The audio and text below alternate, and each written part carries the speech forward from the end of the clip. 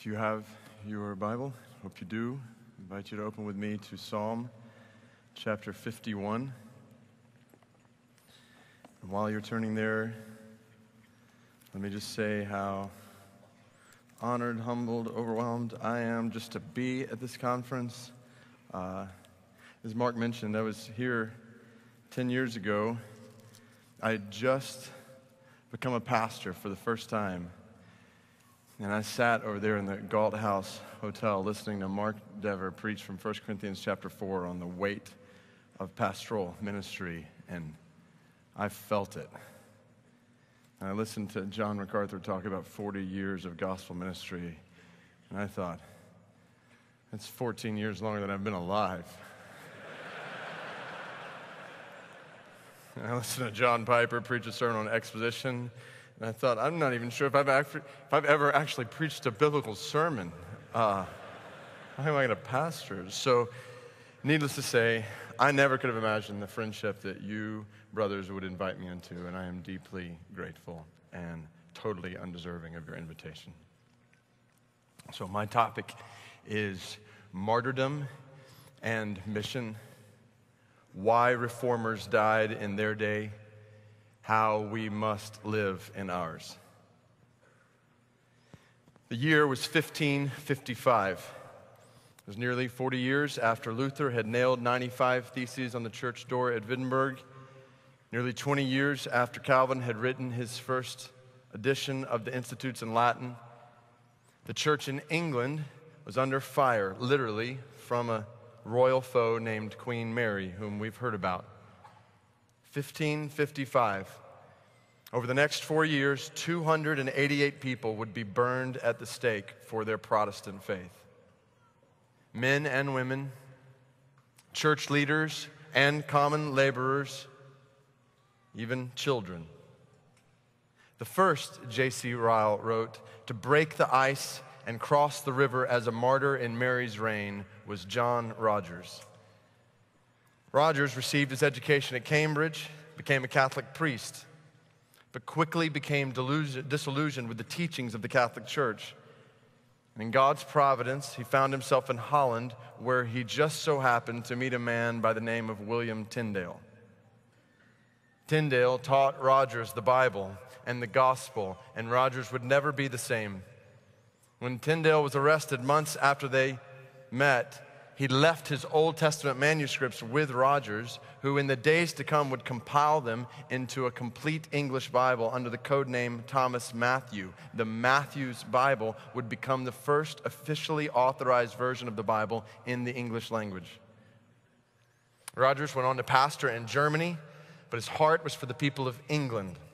So he returned to London in 1548 with his wife, Ariana, and their 8 children at the time. There he preached, pastored, safely under the reign of King Edward VI until the day when Edward died, and soon thereafter, Edward's half-sister Mary proclaimed herself queen. Rogers knew where Mary stood on religion, steadfast with the church at Rome, against all Protestant teachings, and she arrived in London on Thursday, August 3rd, 1553. And Rogers was appointed to preach the following Sunday. This was his moment, and he boldly proclaimed the gospel of salvation by grace alone, through faith alone, in Christ alone, for God's glory alone, and warned the church against pestilent popery and all idolatry. Commenting on Rogers' sermon that day, one biographer said, "There was never any position in the whole history of the Reformation, all things considered, where the responsibilities thrown upon one single man were greater and the results more important." The same historian went on to say of Rogers, his conduct that day was more than noble, it was magnificent. Rogers' sermon that day would be his last. A week later, he was placed under house arrest with his wife and now 10 children, with another on the way. 6 months later, he was put into prison where he would live in cruel conditions for the next year, which led to January 1555, where he was summarily examined on 3 occasions and subsequently condemned for 2 offenses. 1, standing against the church at Rome, and 2, saying that in the sacrament of the altar there is not substantially nor really the natural body and blood of Christ. Rogers hadn't been able to communicate with his wife, his family the entire time he had been in prison. He had not even met his youngest child. So he pleaded for an opportunity to see them, or at least speak to his wife before he died. His request was refused, and the next morning he was roused from his cell. He was led outside into the streets of the parish he once pastored. He walked in the shadow of the church where he had preached. Thousands of spectators lined the way, and in that sea of faces, he saw his family, his wife, holding a baby. The first time he'd ever seen his youngest child, with 10 other children standing beside, looking at their daddy. One writer said their anxious faces were all fixed on him, and their voices of pain reached his ears. Another remarked, it's difficult even to imagine anything more tender and affecting than this parting scene, this last adieu to a beloved wife and so numerous an offspring, all in tears. He stood the shock with the feelings of a father and husband, but with the unshaken confidence of a Christian marching to his death. John Fox, in his book of Martyrs, tells us that he walked calmly to the stake, saying over and over again the 51st Psalm. When he arrived, the sheriff gave him one last opportunity to recant, revoke his confession of faith, to which Rogers responded, "That which I have preached, I will seal with my blood." Within moments, the fire at Rogers' feet was set ablaze. His body slowly began to burn, and as he lifted his arms high in the air, Ryle said, the enthusiasm of the crowds knew no bounds. They rent the air with thunders of applause. For up to that day, Ryle said, men could not tell how English reformers would behave in the face of death, and they could hardly believe that some would actually give their bodies to be burned for their religion. And some it would be. Within days, others would face the same fate. Nicholas Ridley, who Matt mentioned earlier, was a fellow prisoner with Rogers. He wrote to other pastors who had been in prison saying, I thank our Lord God and Heavenly Father by Christ that since I heard of our dear brother Rogers departing and stout confession of Christ and his truth even to the death, since that time, I say, I have no longer felt any lumpish heaviness in my heart. John Leaf, a 19-year-old apprentice of John Rogers, was arrested, asked if he believed what Rogers had taught him. Leaf answered, not only did he believe every doctrine Rogers had taught him from God's word, but he was ready to meet the same death that Rogers had faced, and so he did. History said, burned alive with a cheerfulness and an unshaken resolution that were remarkable for one so young and that would have pleased his teacher in the faith. John Rogers, Nicholas Ridley, John Leaf, I could read 285 other names who would follow in the fire of their footsteps across England under the reign of Queen Mary, in addition to all the saints who did the same across other countries during the Reformation. So see it, brothers.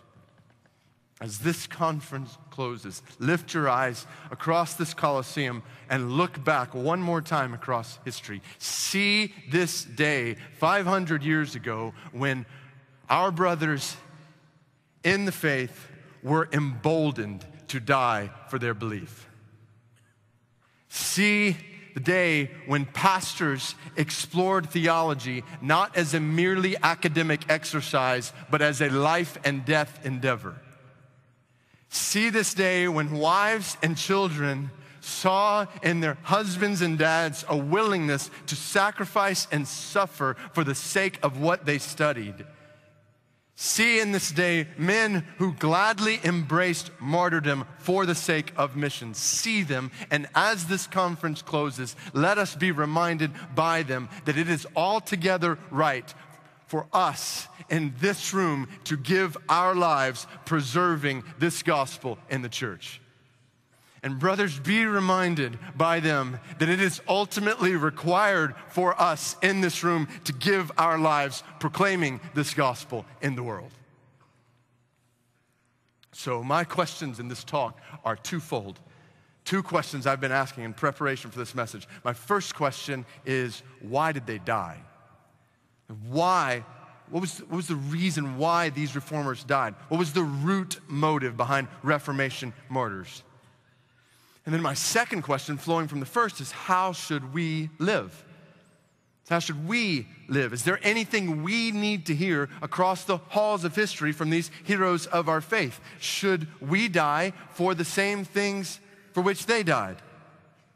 What might these martyrs say to us, particularly in a day in which the church has been so complicit in the promotion of cultural Christianity? Our day in which the church has become so complacent through priority on material comfort. Let us be honest, brothers, pastors. A theology of martyrdom is not a prominent feature in contemporary Western Christian thought. A theology of danger that leads to death is not a primary topic of conversation in our churches. Now, sure, we possess rightful disdain for theologies that prioritize prosperity in this world. Yet I fear that such theologies have invaded our homes and our churches far more than we would like to admit. Surely we must confess that our views of safety and security in this room and in our churches are often far more American than they are biblical, far more concerned in the preservation of our lives in this country than they are with the exaltation of our Lord among the nations. And so for this reason, I submit we have much to learn from the Reformation regarding how to live based on why they died. So let's take the two questions in order. First, why did they die? And as I've asked this question, I've come to an answer I didn't expect. More specifically, I've come to a text I didn't expect. Not sure if you noticed, but John Fox, when he was recounting John Rogers' death, he remarked that as Rogers walked to his death, he kept repeating the 51st Psalm. So as he walked past his wife and children, in addition to the throngs of people he loved and once led, these were the words that were on his lips. And as I read about Rogers' repetition of Psalm 51, I think, why this psalm? And then I read about Roland Taylor, the third martyr under Mary's reign, a pastor betrayed by two of his parishioners, thrown into prison. The night before he was put to death, he was allowed to have dinner with his wife and son. He gave his son a Latin book that contained notable sayings from old martyrs. In the back of the book, he wrote these words, "I say to my wife and my children, the Lord gave you unto me, the Lord has taken me from you, and you from me. Blessed be the name of the Lord.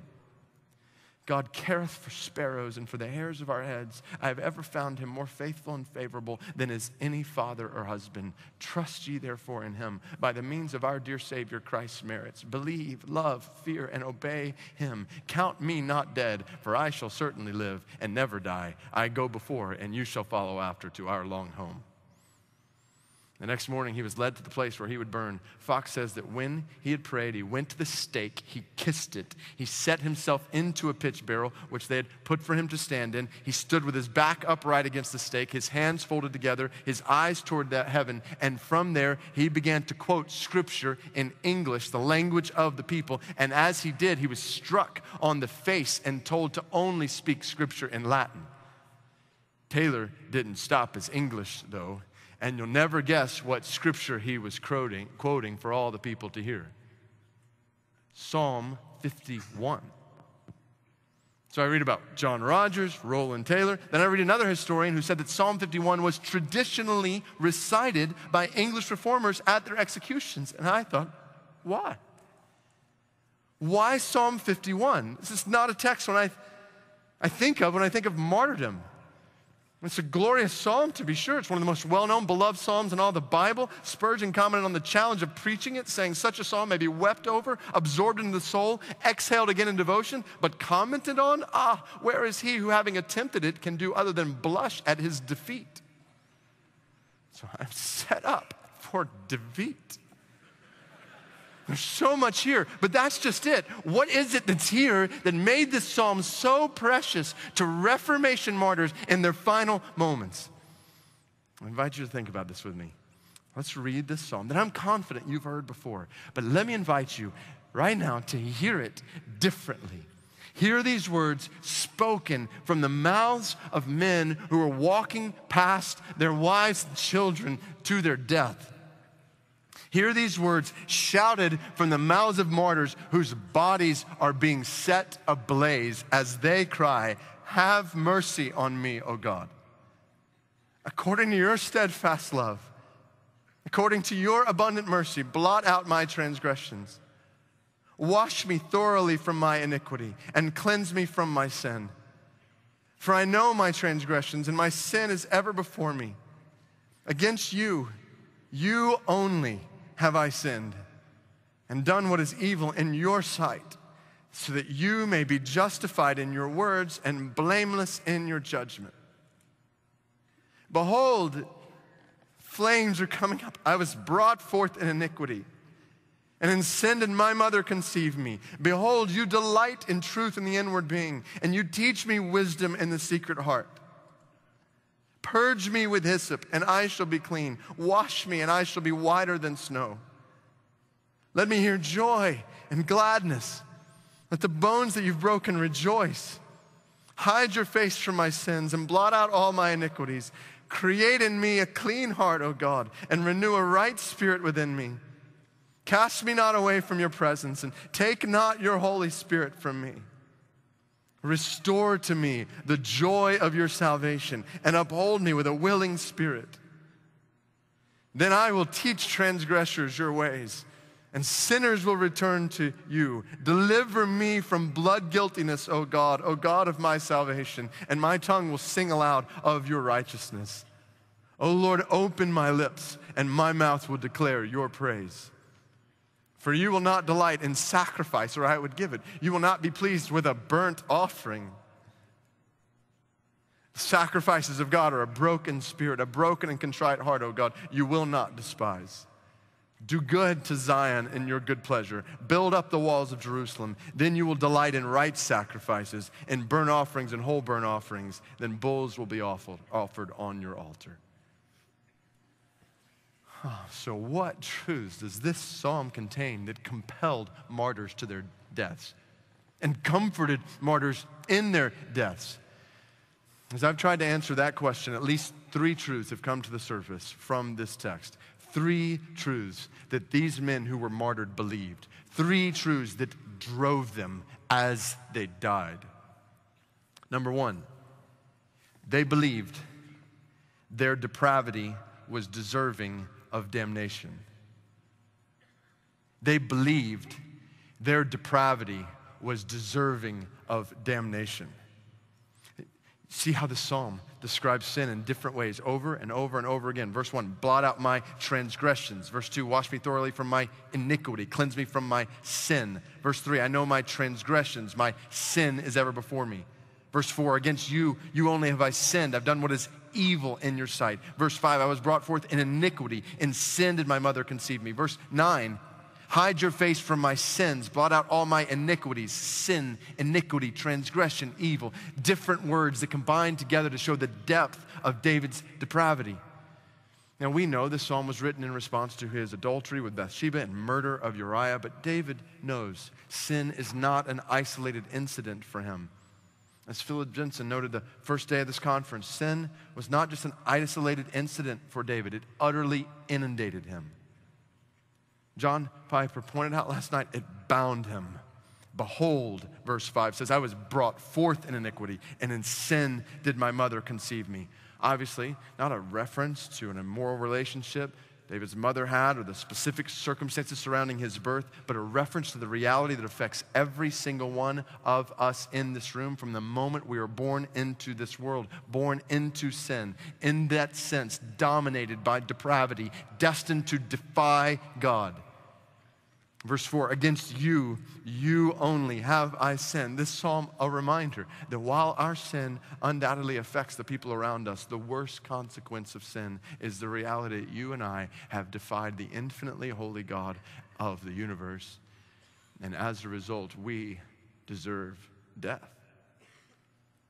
The words of David, my bones are crushed, my joy is gone, I'm guilty of shedding blood. The psalm reminds us of the infinite seriousness of sin before a holy God.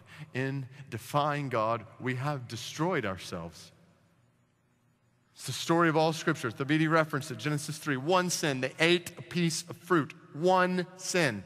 And from that one sin, death and condemnation came to all men. From one sin came all the effects of sin across history around the world. Natural evil, hurricanes, tornadoes, tsunamis, moral evil, world wars, ethnic genocide, murder, rape. The kidnapping of 8-year-old girls in Nigeria, their training to be suicide bombers, all of that goes back to one sin. And we in this room have committed millions of them. See the severity of sin, all of Scripture, the depravity, the depth of depravity in all of our hearts. The reformers did. Isn't it interesting, even somewhat striking, to hear these men in what history would call their most climactic moment as Christian heroes? They're dying for their faith as they stand for the truth. Yet we don't hear these men in any way nodding to the nobility of their actions. Instead, in quoting Psalm 51, they're drawing attention to the depth of their transgressions. Even as they died for Christ, they believe, they know that they are sinners to the core.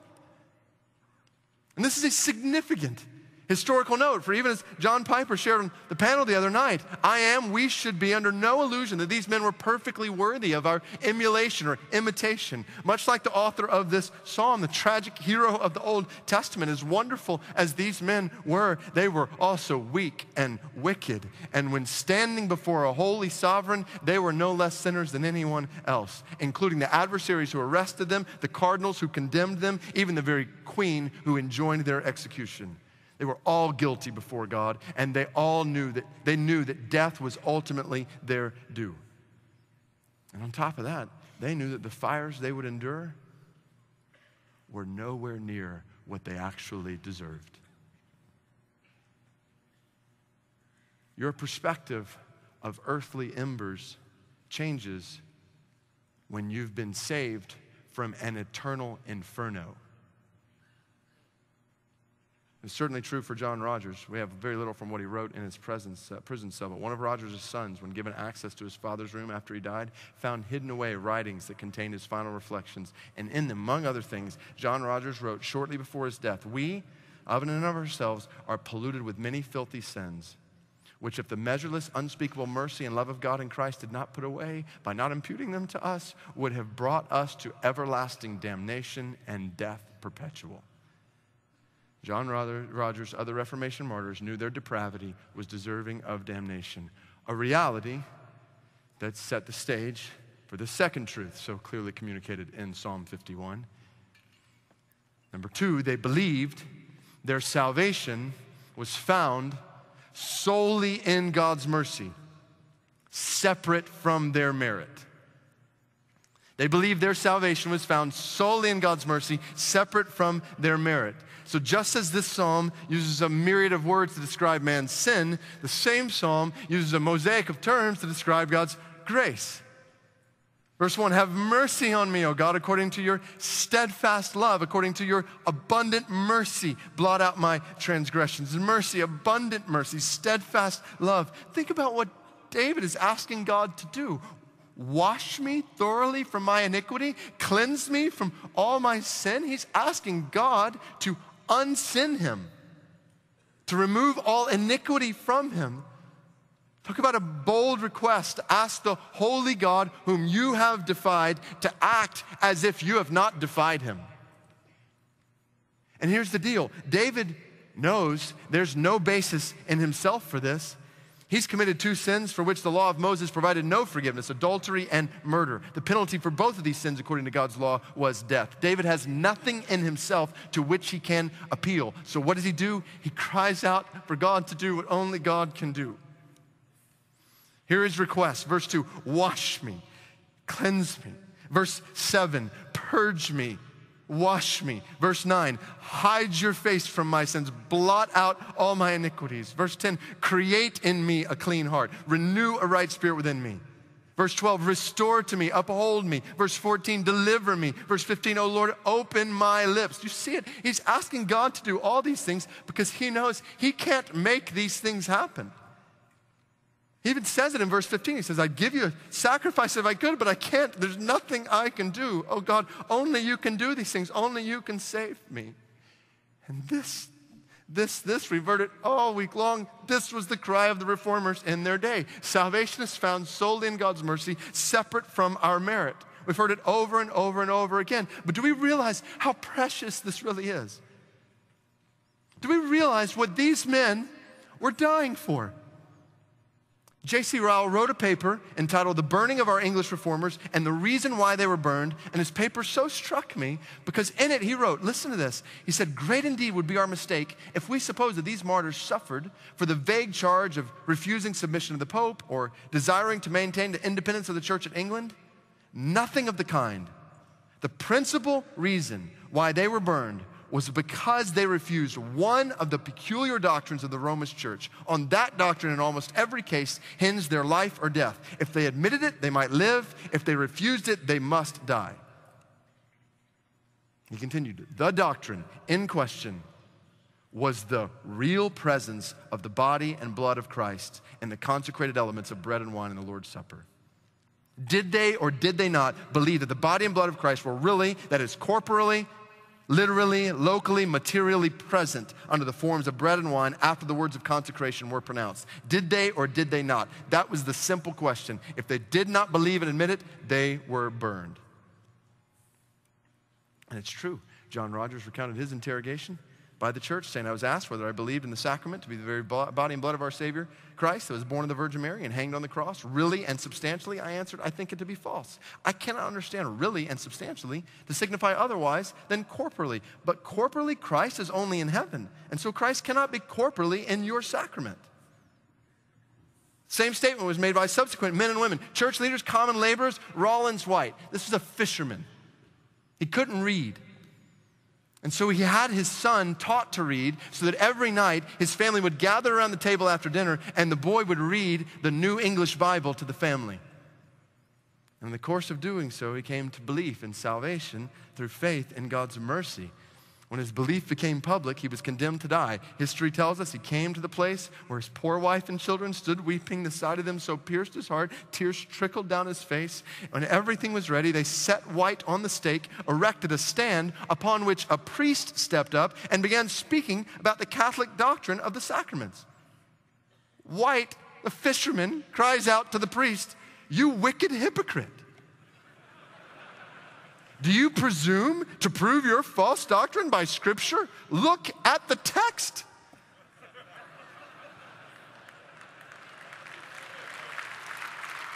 Look at the text. Fisherman expositor. Did not Christ say, "Do this in remembrance of me"? That didn't go over well. Immediately they lit the fire. Fox says his legs were so quickly consumed by the flames that his body briskly fell over and burned. John Hullier was taken to the stake, bound with a chain, placed in a pitch barrel. Fire was applied to the reeds in the wood. As he began to burn, people started throwing books into the fire to be burned with him. One of the books was on the communion service. It was a book that countered Catholic teaching on the Lord's Supper, taught salvation through faith alone. So Hullier caught the book, held it high above the flames, opened it, and read it joyfully, out loud, until the fire and smoke deprived him of sight. Then he pressed the book to his heart, thanking God for giving him this precious gift in his last moments. And it wasn't just men. Agnes Snoth, Anne Wright, Joan Soule, Joan Katmer, 4 women alongside 1 man, John Lomas, questioned concerning transubstantiation, sentenced to burn together on 2 stakes in 1 fire, where Fox says they sang hosannas together until the breath of life was extinct. So are we hearing this? Why did these reformers die? Don't miss it. They died for the Lord's Supper. They died because they knew that Rome's doctrine of real presence undercut gospel grace. For if receiving communion involves receiving Christ, if eating the communion feast is necessary to experience Christ's forgiveness, then man's merit becomes a means of obtaining Christ's mercy. And the reformers would have nothing to do with it.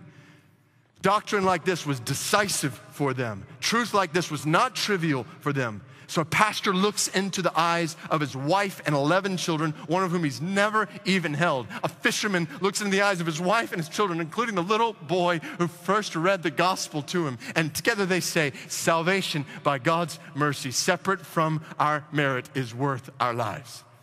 Salvation's all of mercy, kids. My bride, salvation's all of mercy. If we lose that, we lose everything. We have hope. Not in our merit, only in his mercy. Not in our merit, in his merit. One Protestant man was sentenced to be beheaded. History says he went cheerfully to his place of execution. When he arrived at the blocks, he was surrounded by friars, one of whom, bent down, whispered in his ear, I know you have great reluctance publicly to abjure your faith, so just whisper your confession in my ear, and I will absolve your sins. The Protestant man loudly replied back to him, trouble me not, friar, for I have confessed my sins to God and obtained absolution through the merits of Jesus Christ. Then he turned to his executioner and said, let me not be pestered with these men. Perform your duty. At which point his head was struck off at a single blow. Oh, Mark Dever began this week with the great word, imputation, the righteousness of Christ credited to our account by the sheer mercy of God. He showers righteousness on sinners just like we're his son. I remember when my wife and I were engaged, and the year before we were married, we were living totally different lives. I was finishing college, living on little income, actually no income, had no cash flow, scraping by during my last semesters, eating ramen noodles for most of my meals. Meanwhile, Heather had graduated from college, was teaching in an elementary school, which meant she had an income. She had cash flow, so she didn't have to eat ramen noodles. After 12 months of waiting to be married, we finally stood in front of a crowd of our friends and family ready to commit our lives to each other. And on that day, I received so many wonderful things, the most important of which was a beautiful, godly wife. But do you know what else I received on that day? Cash flow. It was glorious.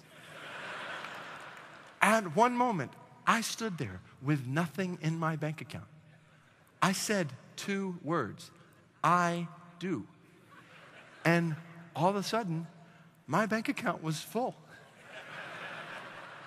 And I didn't have to do anything to earn it. I didn't have to go to her school, teach her 5-year-old kids. I didn't have to get a job anywhere else for that matter. Simply because my life was now united with hers, praise God, everything that belonged to her became mine. Oh, brothers and sisters, in a much, much greater way, when we come to Jesus, we put our faith in him. We trust in him. Praise God. At that moment, everything that belongs to him becomes ours. And not because of any work we have ever done and will ever do, but solely because of the work he's done for me and you. Praise God. Salvation is found solely in God's mercy, separate from our merit. Jesus has lived the life we could not live. He has died the death we deserve to die. And Jesus has conquered the enemy we could not conquer. He has risen from the dead. And simply, solely by faith in his love for us, we can be cleansed of all our heinous sin and reconciled to a holy God to know and enjoy him forever and ever. This is the greatest news in all the world.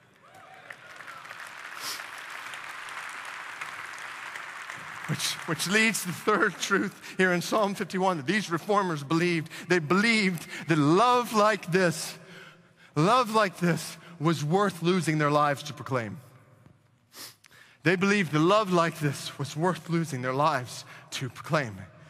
Verse 12, restore to me the joy of your salvation, uphold me with a willing spirit, then I will teach transgressors your ways, and sinners will return to you. Deliver me from blood guiltiness, O God of my salvation, and my tongue will sing aloud of your righteousness. O Lord, open my lips, and my mouth will declare your praise. See it. See how washing before God, washing by God, inevitably leads to worship of God. And then see how washing from God inevitably leads to witness for God. I'm going to teach this to transgressors and sinners. And it makes sense. Possession of this good news compels proclamation of this good news. And this is where we must be careful not to miss the point. Please listen to me closely. These martyrs did not die just because they believed the gospel. They died because they broadcast the gospel. They didn't die just because they studied the gospel. They died because they spoke it. Persecution only rises when proclamation resounds. If you stay silent about your faith, you stay safe from persecution. It's when you speak about your faith that you now step into persecution. And that's what these reformers were doing. They were sharing it in their homes. They were teaching it in their churches. They were proclaiming it in their towns. And it cost them everything they had. John Rogers had a choice that Sunday after Mary came to London. He could preach a good sermon from a random text. He could keep his life. He could keep his pastorate. He could continue as dad and husband. Or he could preach a gospel sermon filled with Reformation truth, and he could lose his life. John Rogers chose the latter. Why? Because he couldn't keep this good news to himself. He didn't just love the gospel. He loved people who needed the gospel. And he was willing to give his life so they might know it. And right before he died, that's exactly what he did. He exhorted everyone watching his execution to embrace the doctrines of gospel grace. And Fox concludes, by his death, he demonstrated the reality of the ancient observation that the blood of the saints is the seed of the church. For instead of being intimidated by the severity of his sufferings, multitudes were encouraged by his magnanimous example. And many who had no religion were led to inquire into the cause for which pious, learned, and benevolent men were so contented to lay down their lives. And thus they were changed from atheists or Catholics by the grace of God to the profession of the gospel. Apparently, when you know the depth of God's love for sinners, you'll lose your life for their salvation. They believed that their depravity was deserving of damnation. They believed that salvation was found solely in God's mercy, not in their merit. And they believed that love like this was worth losing their lives to proclaim. So, how shall we live? In light, yes, of the examples of these reformers, but far more importantly, based on the exposition of the text, how shall we live? I offer us 3 exhortations as we close this conference. Number 1, brothers, pastors, let us prioritize theological precision among God's people.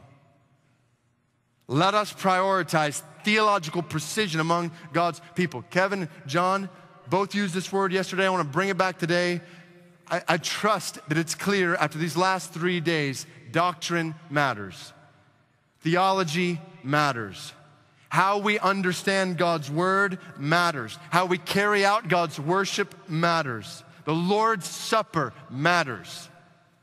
We live in a day, we know this, where doctrine like we're discussing is diluted and pragmatism is prized in its place. The deceptive danger of just doing what works regardless of God's word. The subtle snare, slippery slope that inevitably surfaces when we disconnect methodology from theology. This tantalizing temptation to twist God's truth in an attempt to make sermons more palatable or strategies more successful. I lead a missions organization focused on planting churches around the world. I see the plague of pragmatism everywhere I turn. From insider movements to man-centered methodologies, so much of contemporary missiology, instead of starting with God's word, starts with the world. and ask, well, what's working where? And missionaries begin devising mission strategies based on pragmatic observation instead of biblical foundation. Now, sure, we go to Scripture in order to try to back up what we're doing, but there's a critical difference between looking to Scripture for permission to do what we think is best and looking to Scripture for direction according to what God has said is best. But the pressure's there to produce statistics. After all, how are we going to boost morale in the field? How are we going to raise money back home? I received a flyer from a missions organization in my mail saying for $20 a month, you can plant a church a month in said country. We don't want to talk about the low cost of pastors and the return rates in their reports. Thousands and thousands of conversions recorded, churches planted across said country. It's not an outlier organization. And I didn't know whether to weep in sadness or wail in anger. Brothers, do we realize what's at stake here? Do we realize what we're doing around the world? In diluting the doctrines of conversion and the church, we're not just belittling the bride for whom Christ spilled his blood, we're devaluing his word in favor of our work. We're defaming his reputation for our renown. Practices like this prostitute the nations for the sake of our numbers, and we must repent. But here's the deal. It's not just overseas. It's here. It's here. Missionaries are doing there what they've seen modeled here. And the churches who've sent them and the pastors who've trained them. You say, well, I'm not training missionaries. Seminaries and mission organizations are doing that. No, you're doing that. The people who will plant churches around the world are learning the church from you, pastor. Train them well. Train them to love God's word. Train them to love God's gospel. Train them to love and value and esteem the church. Train them to love the Lord's Supper. And just in case that's not communicating in the positive, they put it in the negative. Stop sending missionaries who have a low view of God's word. Stop sending missionaries who have uncertain, unclear, minimalistic, man-centered understandings of God's gospel. Stop sending missionaries who don't know how to define and direct and defend the church with doctrinal precision. Stop sending missionaries who don't love the Lord's Supper and all that it means and all that it stands for. Nominal Christianity is not what the nations need. Lazy approaches to theology, lethargic attitudes to truth won't cut it across the anti-Christian cultures of the world. So brothers, train and send missionaries and be men for whom precise attention to the doctrines of Scripture, salvation, the church, even the Lord's Supper is more precious to you than life itself. Let us prioritize theological precision among God's people. Second, let us mobilize for sacrificial mission among all peoples. Let us mobilize for sacrificial mission among all peoples. So as we have seen, the need is great for salvation by grace alone, through faith alone, in Christ alone, to be preached here, in our culture, across our culture. Most of us live and pastor here in North America. This conference is aimed at equipping us to live and pastor faithfully in North America. But I'm convinced we would be remiss if we didn't intentionally lift our eyes for just a moment to look beyond where most of us live and most of us pastor. Surely the reformers beckon us to at least lift our eyes to Europe, to the countries where they died for the sake of the gospel. In the UK, where Rogers and so many of these martyrs lost their lives, I'm told that if you're in your 20s, there's a 97% chance that not only do you not go to church and not only are you not a follower of Christ, but there's a 97% chance you don't even know a follower of Christ. In Luther's Germany, a mere 2% of the population believes the gospel of God's grace. It's practically unreached, Germany. There's about twice as many Muslims in Germany as there are Christians. Keep traveling westward to Europe's intersection with Asia. You come to Turkey, 80 million people in Turkey. You know how many of these Turks are followers of Christ? About 5,000. 5,000. There's twice as many Christians in this room than there are among 80 million Turks. Almost 80 million people. Completely unreached. Which doesn't just mean lost. So there's a difference between lost and unreached. So people are just as lost in Turkey as they are in Tennessee. They're apart from people, apart from God, apart from Christ, they're lost. But here's the difference. There's a few churches in Tennessee. And there's Christians in Tennessee. There's not a lot of churches in Turkey. Not a lot of Christians there.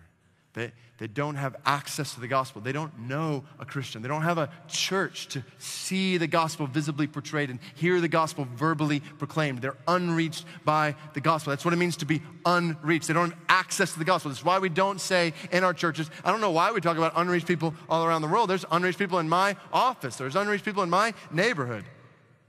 Don't say that. Those people aren't unreached. Say, well, how do you know? Because they're in your office. They're in your neighborhood. They have access to the gospel. How do you know? You're it. We're talking about people who don't have access to this good news. They don't have access to it. They've never heard it. They've never heard it. And if something doesn't change, they're going to die without ever even hearing it.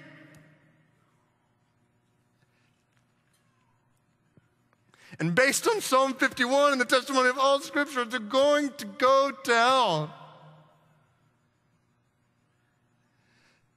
Without ever even hearing about how they could have gone to heaven. This is not right. This cannot be tolerable for us. What will it take for the concept of unreached peoples to become totally intolerable to us in the church? I sat there last night listening to John Piper's sermon, just overwhelmed by God's grace to me. I was born into a place in the world where I've heard the gospel ever since the day I was born. I sat there just thinking about the fact that I had nothing to do with where I was born. Why was I born here and not in Turkey or Saudi Arabia or Somalia? I don't have an answer to that question, apart from God's sovereign grace. But here's what I do know. I didn't receive this sovereign grace so that I can sit back and say, God ordained for me to be reached, and God ordained for them to be unreached. That's just the way it is. No. No, God ordained for them to be reached.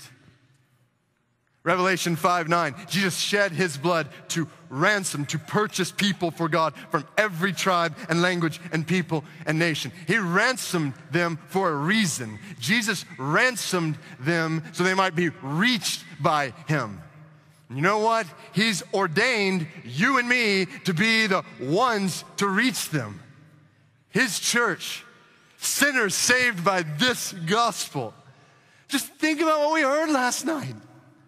We know the primary problem for every person in the entire world. We heard it last night. They're all in bondage. Everybody, 7.2 billion people in the world in bondage. 2 Corinthians 4:4, the God of this world has blinded the minds of unbelievers to keep them from seeing the light of the gospel of the glory of Christ. So what do they need? We saw it last night. 2 Corinthians 4:6, they need God to give the light of the knowledge of the glory, knowledge of his glory in the face of Christ. But here's the question. How's he going to do it? How's that going to happen? How is God going to shine light, 2 Corinthians 4:6, into blind minds, 2 Corinthians 4:4? The answer is right in the middle. 2 Corinthians 4:5, we preach Christ.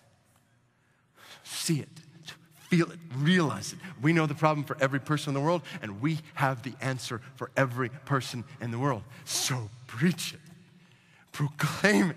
Brothers, there is an eternal cancer that's killing the nations, and we have the cure. The gospel of salvation by grace alone, through faith alone, and Christ alone. They need to hear it.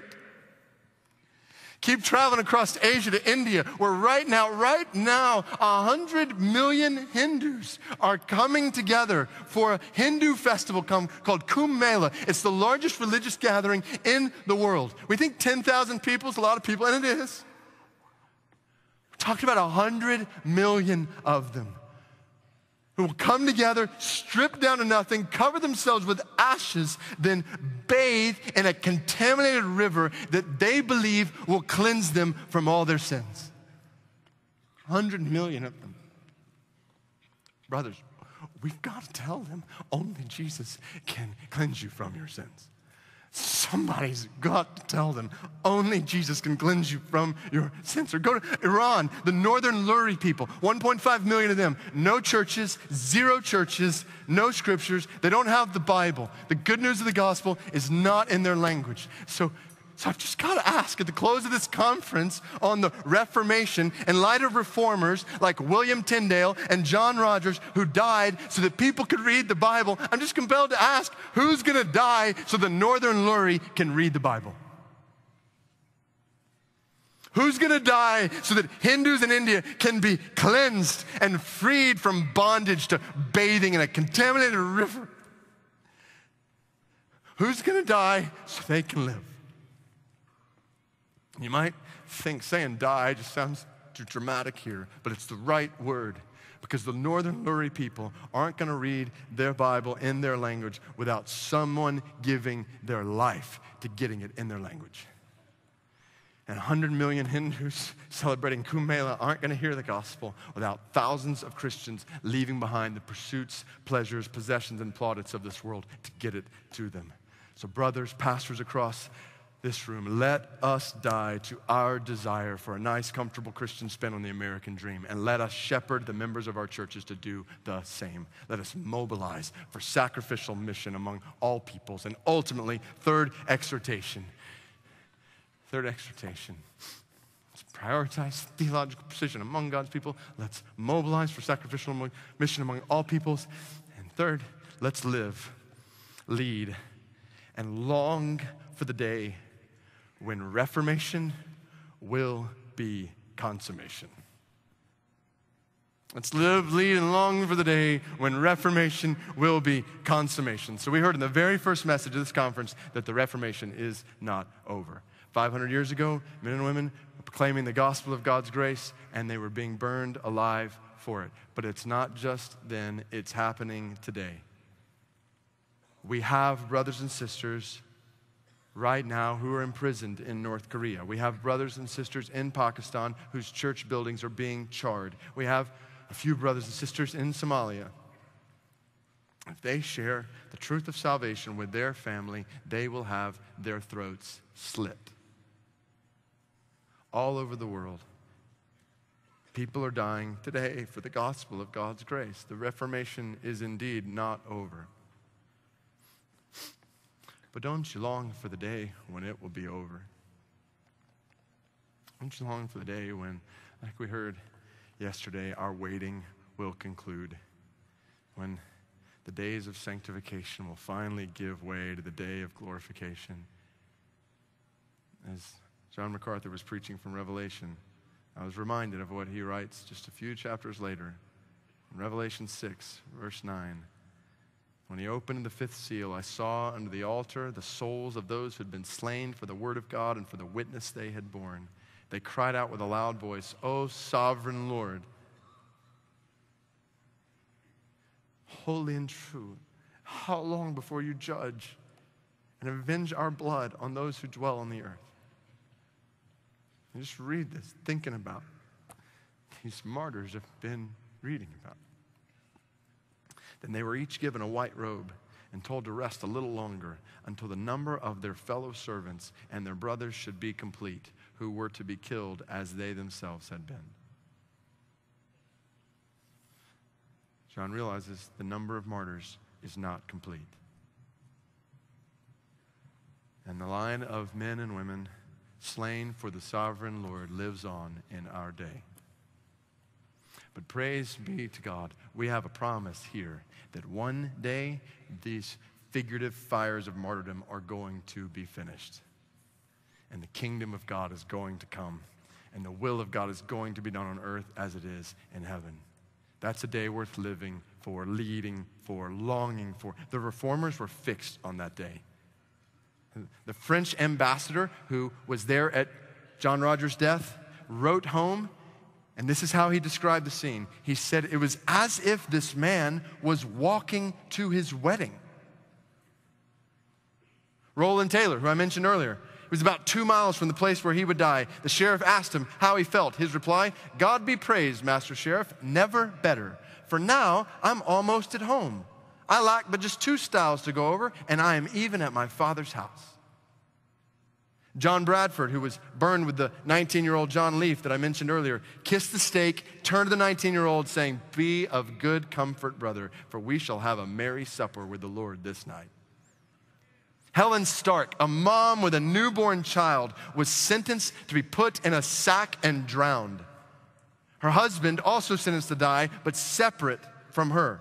He would die first, then her. So she followed him to his execution, gave him a kiss, and said, husband, rejoice, for we've lived together many joyful days. But this day in which we must die ought to be most joyful unto us both, because we must have joy forever.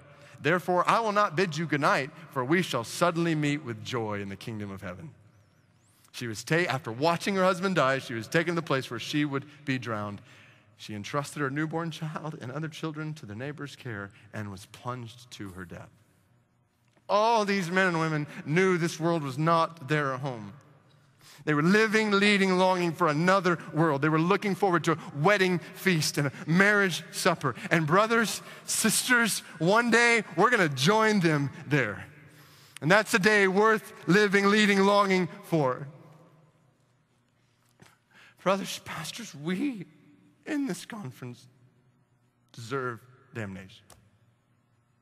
And we have been delivered from never-ending death based on nothing we have done. Not one of us is in this room by our own merit. We're only here by His mercy. God loves us so much.